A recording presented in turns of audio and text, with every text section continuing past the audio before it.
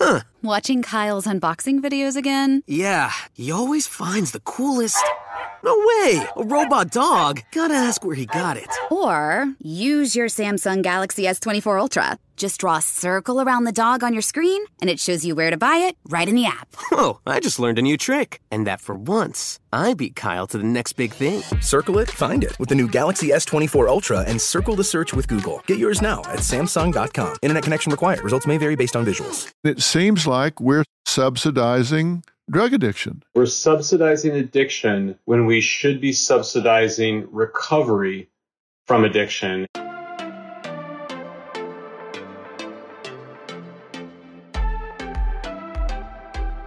Hey everybody, it's Dr. Phil, and you're tuned in to Fill in the Blanks. Thank you for joining me today. In just a few minutes, I'm going to have our guest today join us. I'll tell you right up front, it's Michael Shellenberger. I've actually just finished recording my interview with Michael. I've gone back and listened to it, and I've decided to put a bit of a preamble to this before we actually get to him. Now, Michael, as I'm going to tell you in a minute, was a candidate for governor in the state of California. He's a resident of San Francisco, a city that he loves and cares about a lot. He's the author of a book called San Fransicko. I read the book, and I was really fascinated by it. He's written a number of books. I've had him on the show. I asked him to be on the podcast because a lot of what he talks about and points out goes well beyond California. It's very troubling to me in this day and time because what he's talking about and what you're going to hear us talking about has to do with the subtitle of his book, How Progressives Are Really Destroying Some of the Biggest Cities Across the Country. And, you know, I'm not political. I don't get into Democrat, Republican. I'm not interested in getting into that dialogue or narrative, even though we're coming up on elections here. But I am interested in a number of things, and that is what we're doing culturally. I look at it from a psychological standpoint. I think there are certain things that, from a psychological standpoint, we just have to start asking ourselves, and that is, are we behaving responsibly as a society from a psychological standpoint? There are some things you just don't do. Individually, collectively, whether it's as a community, as an organization, as a country, there are just certain things you just don't do. If you've taken a psychology course in high school or college, one of the first things they taught you, B.F. Skinner, you learned about operative conditioning, you learned about classical conditioning, and what did you learn? You learned that you reward behavior that you want to see repeated, and that you withhold reward or introduce punishment to behavior that you want to see extinguish. Now, I know that at some level you know that, so I'm not trying to be condescending here, but I'm just saying, let's think about this in the context of what we're doing in America. If you know me at all, you've heard me talk a lot with drug addicts and alcoholics and all about enabling. Enabling means that you're doing something that makes it easy for a person that's doing drugs or alcohol to continue to do what they're doing. It might be that you're giving them money. It might be that you're giving them a place to stay so they don't have to shape up and get a job. You're providing them food, safety, whatever. You're making it easy for them to continue a lifestyle that's not in their best interest. So what it boils down to is a fundamental principle that you learn in Psychology 101. You do not reward bad behavior. So let's break this down for a minute. We've got cities, particularly on the East and West Coast, that are approaching this drug-addicted culture, and some would say the population of people that are experiencing homelessness in a way that is making it easy for them to continue doing what they're doing. Now, let me tell you what I think about drug addiction. If you don't already know, I think drug addiction is a disease. It's a disease that is resistant to treatment, it is subject to relapse, and it is potentially fatal. So I don't think that all of these people that are out there on heroin or crack or meth or whatever can just decide tomorrow, hey, I don't think I want to be a heroin addict anymore, and stop doing it. In fact, if they did, they would probably have bad reactions and potentially die, depending on how long they've been taking it and how much. So I'm not naive about this. It's a very serious disease. That doesn't mean that we should enable those people to continue doing it. There are treatment programs available in all 50 states if people want to get off of heroin, if they want to get off of fentanyl, if it's alcohol or whatever. What we have to be asking ourselves is these programs that we're doing in San Francisco, they're harm reduction programs. Are we doing things that are enabling them, making it easier for them to continue doing it? Now, those that are proponents of this will tell you, hey, not true. Look, what we're doing here is providing them a safe way to use their drugs. We're reducing overdose deaths because we test for fentanyl poisoning. We give them clean needles, so we cut down on disease transmission by needles. We have Narcan available. We don't have overdose deaths. So we're really protecting people. But my problem is, yeah, that's a safer way to do a bad thing. And there's not a strong enough exit corridor here. They have social workers there. They'll encourage people, but they're not strongly incentivized to get off the drugs. And every time they take those drugs, they're putting their life on the line. So I think there needs to be an aggressive program to get them off of it. Michael talks about this. You know, I talked last week to California State Senator Scott Wiener. He brought up some very good points. I just listed some of them. That they make it safer. They don't have overdose deaths. They give them clean needles. They stop disease transmission through sharing of needles, et cetera, et cetera. You think relationship building is going to do it? Again, not a silver bullet, but right. it really matters. If you think about it, the people in all of our lives who have struggled with addiction, it makes all the difference in the world when you have people who are persistent about saying, I want to help you, I want to help you. It might take a day or a week or a year to get into that person's psyche and get them to the point where they're willing to do it. But if they're all alone and no one has that relationship with them, it makes it less likely that they'll go into treatment. But when we do these things, when we fail to prosecute drug behavior, when we fail to require people to get treatment, are we rewarding bad behavior? Do we need to be more aggressive in getting these people to treatment? It is a disease. And I don't think that you solve the problem of the disease by putting people in jail. I think they need treatment, but I think the treatment needs to be required. You've heard me talk to Donald Whitehead, who I have immense respect for in dealing with those that are experiencing homelessness, and his approach is home first. How do we motivate those people where they say, okay, I've been given a break here.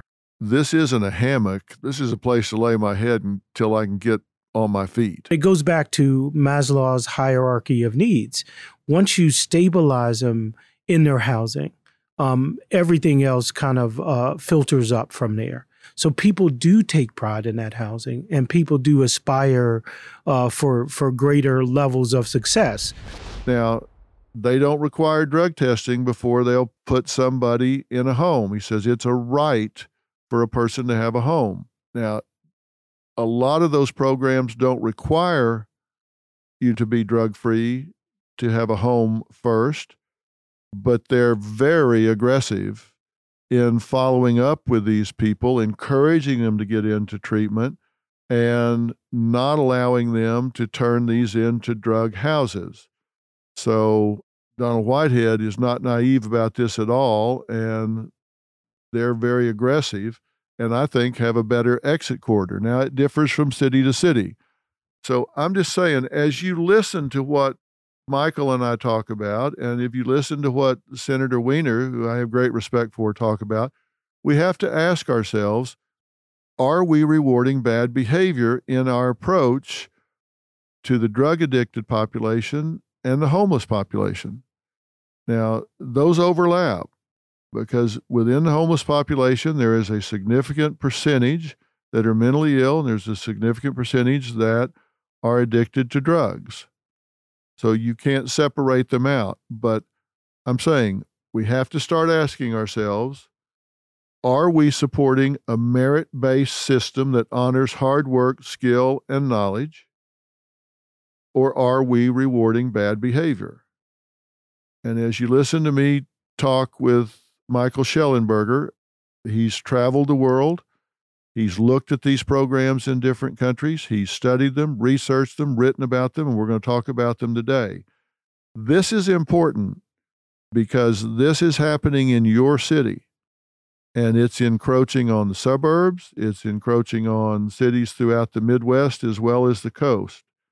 I'm not trying to win an argument here. I'm trying to figure out a way to solve a problem. And so I'm talking to people on both sides of the issue and asking the hard questions.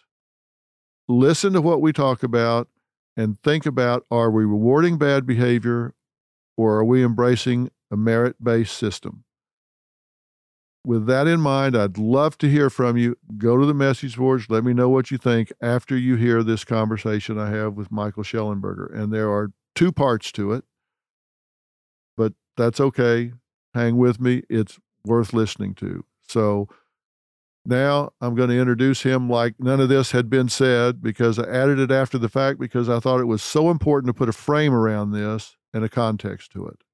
I'm Katie Maloney, I'm 37, a divorcee, and I'm out here falling in love every day with myself. And I'm Dana Cathan, 33, former needy mess, and delusional Leo, but I've never been happier. Never been happier. You know that. Good. The foundation of this podcast is for people who want to live their life unapologetically. It's a safe space for anyone who's going through a transition in their life or just dealing with the regular bullshit. It's a religion. We're not saying that we're looking to start a coven, but that might be why we started this podcast. But we're not saying that. Join our cult. Community. The coven. Religion. Okay, let's just stick with community. Listen to the podcast. Listen to the podcast. So enjoy the conversation with Michael Shellenberger. I think you're going to like him a lot. I'm really excited today to have Michael Shellenberger joining me as my guest. If you don't know Michael and his thinking, his philosophy, and his positions, you will by the time we get through talking. And I think you're going to find it stimulating, provocative, and I suspect persuasive in many different ways. We've talked a lot before, Michael and I, because he's been on Dr. Phil, and we were talking about harm reduction, which is a philosophy that believes to avoid deaths from overdoses, that strategies should be implemented to allow drug addicts access to various drugs in a presumably safe way. I'm not so sure that's a really good idea. I don't think Michael does either. Also, under the philosophy, it believes that addicts should be allowed resources, housing, etc., without questions asked about one's sobriety.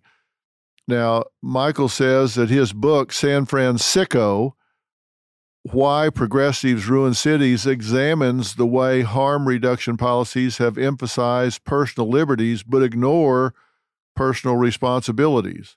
And he says we need to make people responsible for their behavior and get them into treatment and off the streets. So we're going to dive into that issue and a whole lot more today. Now, he is also the author of some other books that I'm a big fan of, Love Your Monsters, Breakthrough, particular favorite of mine is Apocalypse Never, Why Environmental Alarmism Hurts Us All. I'm going to put all of those links on the website, and we'll be repeating them as we go along here. So welcome, Michael. Thanks for having me back, Dr. Phil. So let me begin by talking about San Fransicko. Anybody that's been to San Francisco in years past have always thought it was one of the most beautiful cities in the world, one of the most picturesque cities in the world, sitting on the bay there.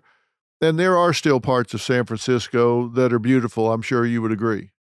Oh, it's still my favorite city in the world. I moved out here after college because I am in love with the city, and its essence is still there. It's just a very tarnished jewel at this point.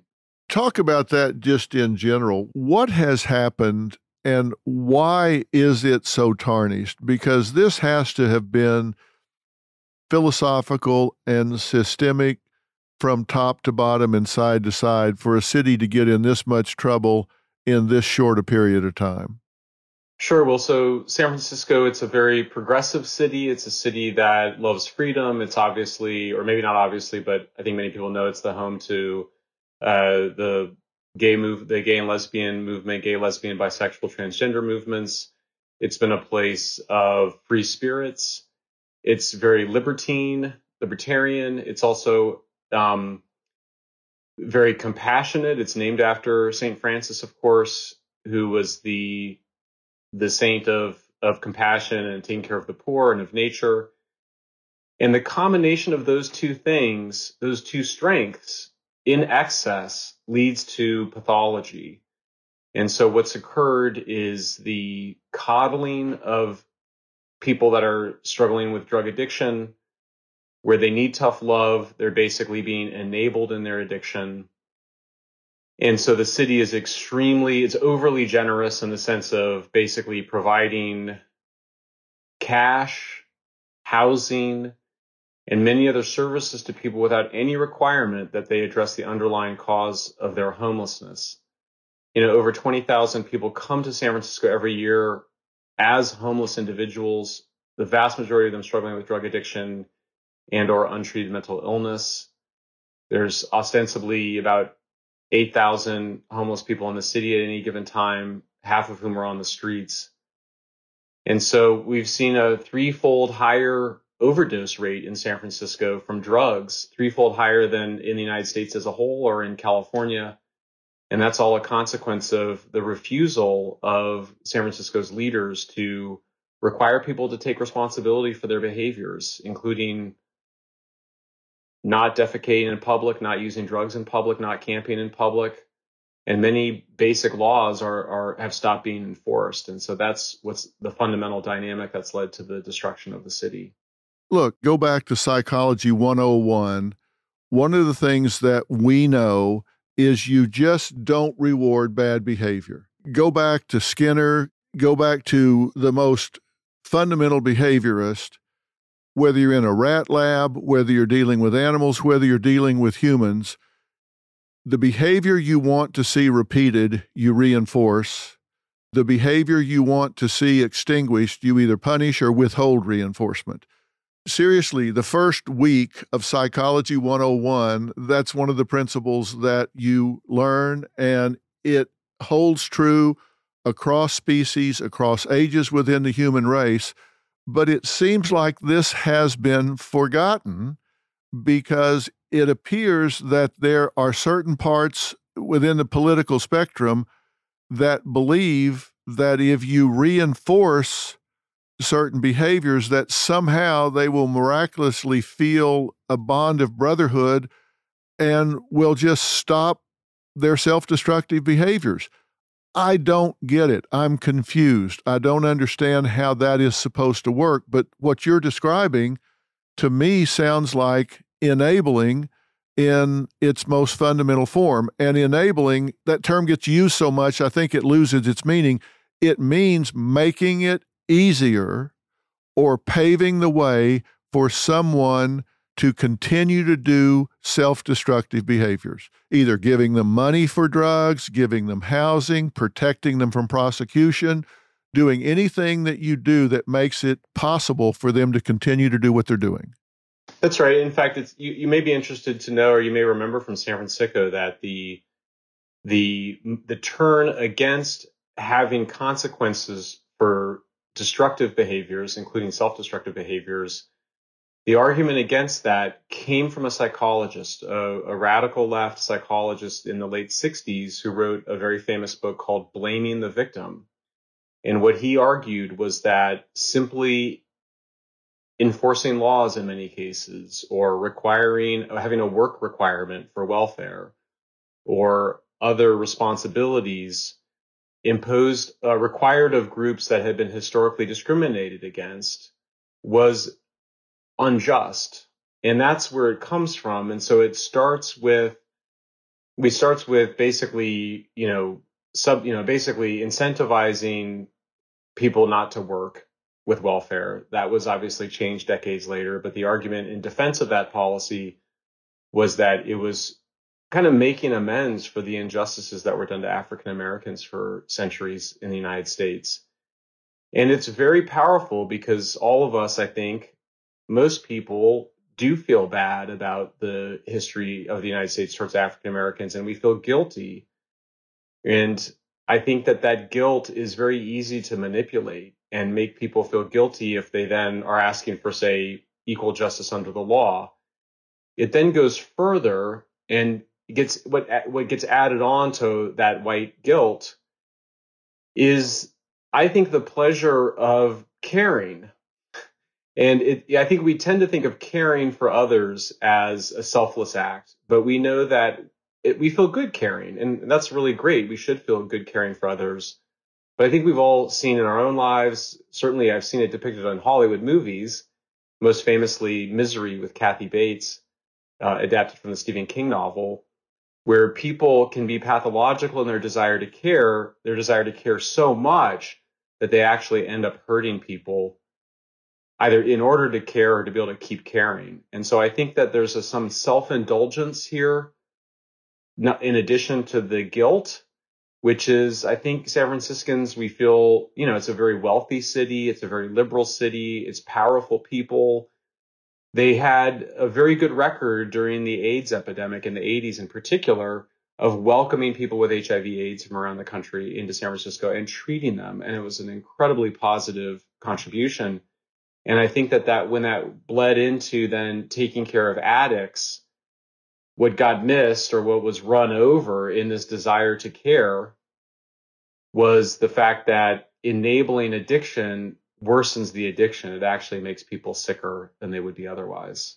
Well, I don't see that there's any other possible outcome. Clearly, you have to have empathy. Clearly, you have to have compassion. But I've worked a lot with rehabilitation, and I'm not talking about drug rehabilitation. I'm talking about those that have suffered closed head injuries or just physical injuries on the job or car accidents or whatever. And one of the things that we have learned in working with quadriplegics, paraplegics, or those with just severe injuries that have to re-educate their body is that in order to get better, you absolutely must require the patient to do 100% of what they're capable of doing at every step of the process, or they never get to the next level. So if a paraplegic can get 8 or 9 feet across the room to flip a light switch themselves, and you could go over and do it for them and just let them sit there, it would be much easier, and you'd think, oh, they're so tired, I want to do this for them. But if you do that, you cheat them out of 2 things. Number one, you cheat them out of going through the muscle movements and creating the muscle memories of doing that. And number 2, you cheat them out of the opportunity to observe themselves mastering that and increasing their self-worth and self-esteem because they saw themselves do it. It seems to me that what's happening here when we don't require these drug addicts or these people that are living a compromised life to do everything they possibly can do to get back to becoming a contributing member of society each and every day, we're cheating them out of both of those things. Yeah, absolutely. I mean, one of my favorite examples from nature is if you try to help a baby chick to get out of the egg, then the baby chick will die because the chick doesn't have a chance to build up the neck muscles that are built up while cracking the egg. We see that in the case of homelessness in San Francisco. We used to require that people not camp in tents on the sidewalk and sleep in the shelter. Well, the demand from radical progressives was that people should be allowed to sleep on the sidewalk. We used to say you can't be drunk or intoxicated in public. We then say it's okay. We used to say you can't shoot drugs in public. Then they say, well, it's okay. When my first research foray with a homeless service provider, the provider was telling me quite proudly that they had done research with the homeless that they were working with. And what the homeless told them is that they wanted the service providers to bring food and clothing to them. They didn't want to have to go to a service center. They didn't want to have to walk a few blocks away. They wanted these things brought to their tents. So you get a very dystopian perspective. This culminates in COVID, where you basically have the city turning over a very large parking area in front of the San Francisco City Hall and the library with people in tents who would only get out occasionally to shower, but they would also have food brought to them.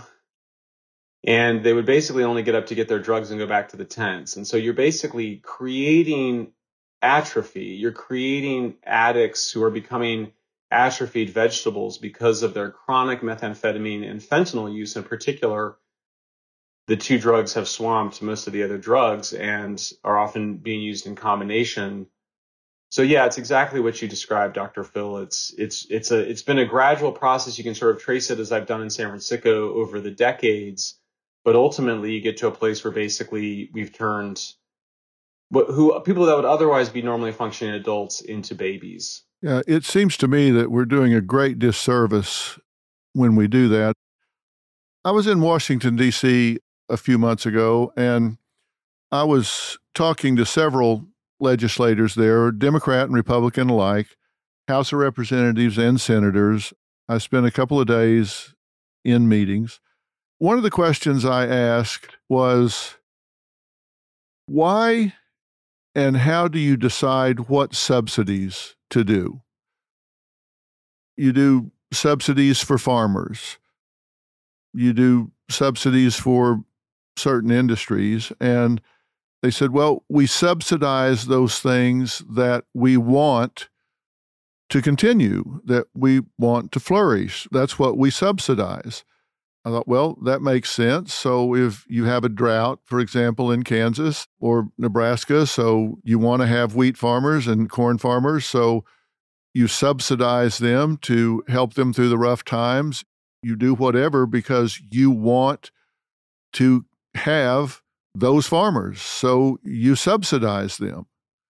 So, okay, makes sense to me. We subsidize those things we want to continue. We don't subsidize things we don't.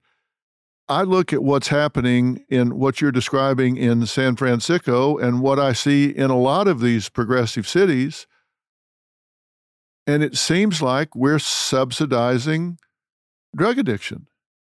100%. It's definitely, we're subsidizing addiction when we should be subsidizing recovery from addiction and recovery from mental illness. One example I think is important to remember is that when we were worried about the deaths and disease from cigarette smoking, we ran campaigns urging people to stop smoking cigarettes. In San Francisco, the city government has run advertising campaigns, and I kid you not, people that don't believe me because it's so shocking can Google this. They ran ads encouraging people to snort or smoke heroin rather than inject it because they thought that that would reduce the likelihood of overdose. That's a kind of campaign that would be trying to reduce some of the diseases associated with cigarette smoking, when in fact, in the case of cigarette smoking, we went right at the root cause, which was addiction. We stigmatized tobacco addiction in the United States, and it was extremely effective. Sometimes people went too far and some smokers felt stigmatized personally. But for the most part, we understood that this was a bad habit, that it was better for people to quit, and the society had a public interest in encouraging people to quit. That's not what we're doing with heroin, cocaine, methamphetamine, fentanyl, and other hard drugs in places like San Francisco, but also New York. We're encouraging what we call the safe use. Well, there is no safe use of these drugs. These drugs ruin lives. They are highly intoxicating and highly addictive. So we've created a double standard because we have come to convince ourselves, progressives have come to convince themselves, that the people that are addicted to these drugs are actually victims of societal oppression and trauma. And in that sense, they've put them in a different category of the people who smoke cigarettes. Explain to me what your understanding of that position is. And I'll preface that by saying addiction, in my view, is a serious disease. It is resistant to treatment, it is subject to relapse, and it is potentially fatal. So there is no safe use of these drugs.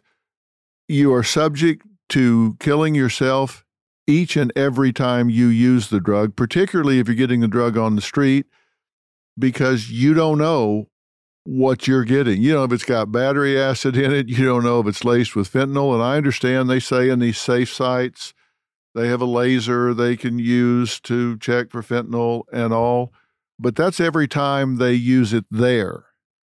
That's not every time they use it. That's naive to think that by allowing this habit to continue, this is a medical disease. I'm not judging the individual for having the disease. What I don't understand is how they are in a different category of being oppressed and therefore are held to a lesser standard. What is that argument? Right. So the argument, and it really comes out of the 1960s again, where people with mental illness first were viewed as victims of society. This was a very fashionable idea in the 40s and 50s. There was actually a broad movement to deny that mental illness, serious mental illness, I mean, by serious mental illness, I'm distinguishing between, schizophrenia, bipolar disorder, severe depression, not the ordinary ups and downs that everybody has. And there was an effort to deny that and to say that it was a result, first of childhood upbringing, but then increasingly more radical progressive types said it was a result of society injustice. So that was where it first came from. It was then applied to addicts around the time of harm reduction in the 1980s and 1990s. And the fact is that people that are suffering from drug addiction do tend to have higher rates of childhood trauma and abuse. There's comorbidities, including dual diagnosis with mental illness. But that doesn't then say that you should not require people to take responsibility or that you should enable those disorders from continuing. But it does come from a pretty rigid view that you can categorize people into victims or oppressors, and to victims, everything should be given and nothing required. Let's assume that's all true, just hypothetically. I don't believe that. I don't think you believe that. But let's say, for argument's sake, that we buy off on all of that. Where is the corridor to regaining mental, emotional, social, spiritual balance and becoming a self-determinative, contributing member of society?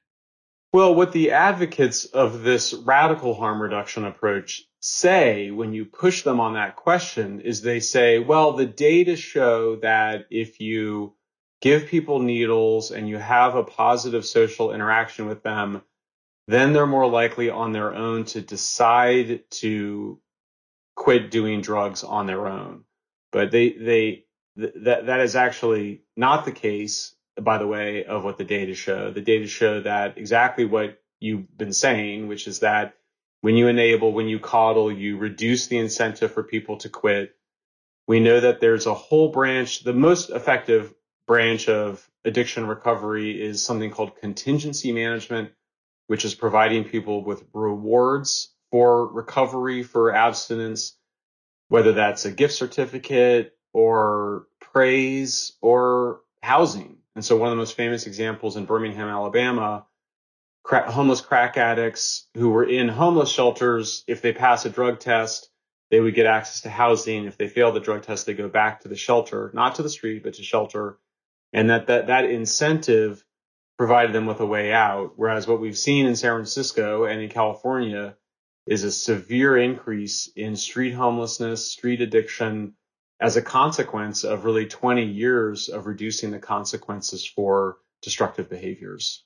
Yeah, there are certain diagnoses, and I don't need to get specific and go down the diagnostic path, but there are certain diagnoses that have a poorer prognosis than others because from their point of view, what they're doing is working for them.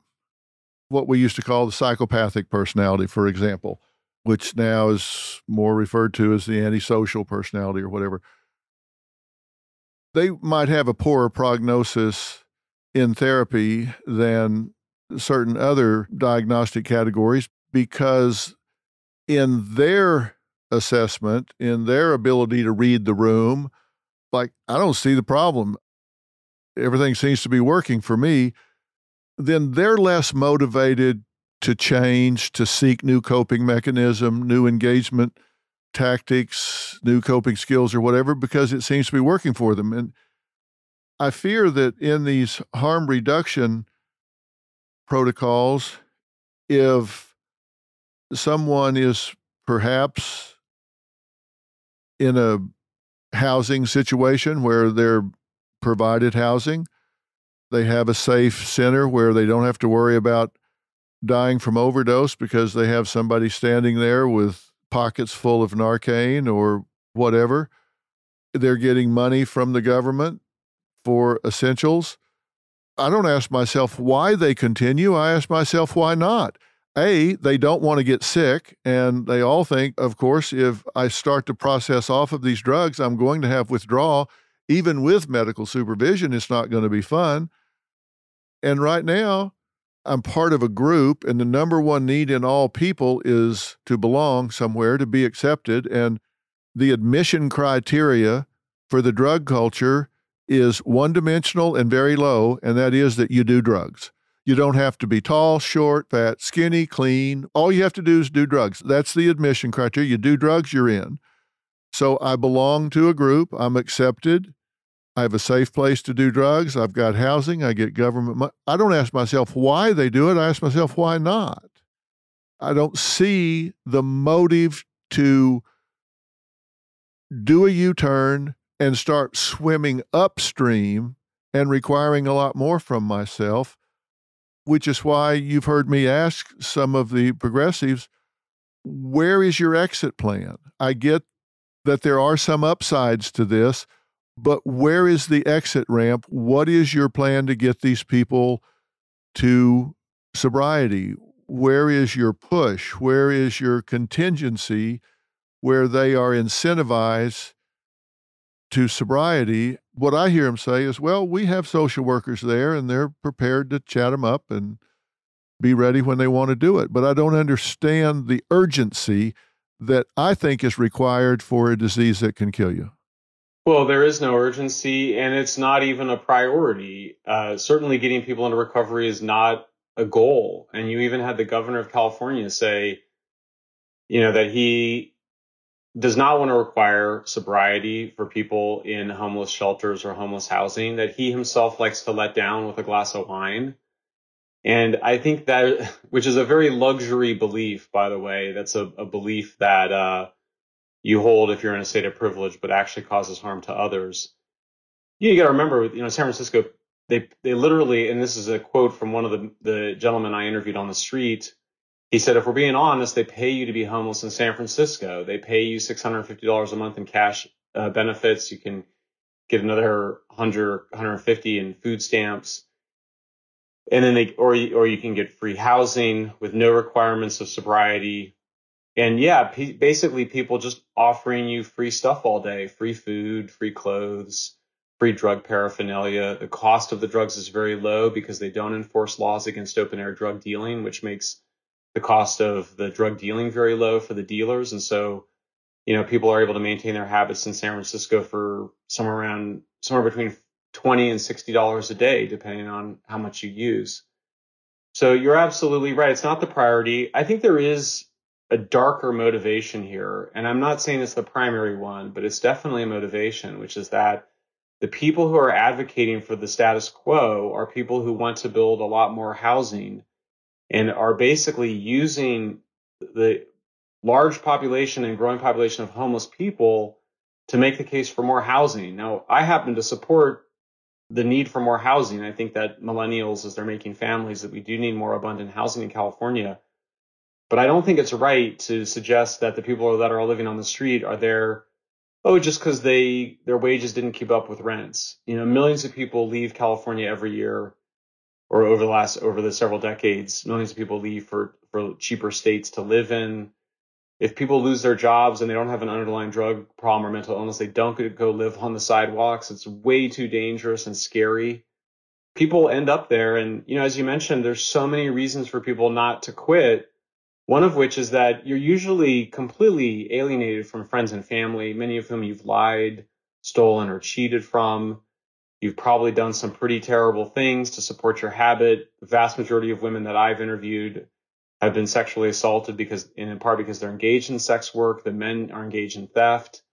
They don't want to they know that going to a life of sobriety is going to require, people have a sense of what recovery requires. It requires confronting your demons and your own past behavior. And the possibility of just getting high and escaping all that right now is just a much greater pull, especially when there's no real incentive or real consequence for continuing self-destruction. Well, I have no doubt that a huge percentage of these people have dysfunctional histories, dysfunctional families, dysfunctional adjustments. But again, that's why you go to treatment, particularly dual diagnosis treatment. You deal with both simultaneously. You deal with the addiction and you deal with the psychological triggers that are likely to restart the addiction when you get back out. And I think these are not these 28-day one-size-fits-all rehabs. Most of the people that I've dealt with over the last 20 years of doing Dr. Phil oftentimes leave the city where they're practicing addicts and never go back to that city because that's where all their triggers are, that's where all their dealers are, that's where all the relationships are. They're often in treatment for 120 days or 180 days. Then they go to sober living for 6 or 8 months, and then a halfway house where they're working full time but living in a supportive environment. And it may be a year, 2 years before they're fully rehabilitated, but along the way they're working and contributing and gaining traction, but they're off the street, they're making money, they're paying their way, and that starts almost immediately. So it just seems to me that nothing short of urgently pursuing that is going to change the course of events. And if you look at the homeless population, around a third of the people statistically have an acute problem with alcohol or drugs, and 2/3 of the people have lifetime history. So it's either acute or chronic, and you add to that those with mental illness, you really have a population that needs help and treatment, not enablement. It just drives me crazy when I hear about it. Next week on Fill in the Blanks, Michael Shellenberger and I continue our conversation and dig even deeper into some of these issues that I think are outcome determinative in a lot of people's lives that deserve to be healthy and happy and pursuing the American dream. I would immediately put in place a statewide psychiatric and addiction care system that allows social workers to get people into drug rehabilitation or psychiatric care immediately within a few hours. Particularly after people overdose is a great time for them to get into that care. And then I would have a shelter first, housing earned policy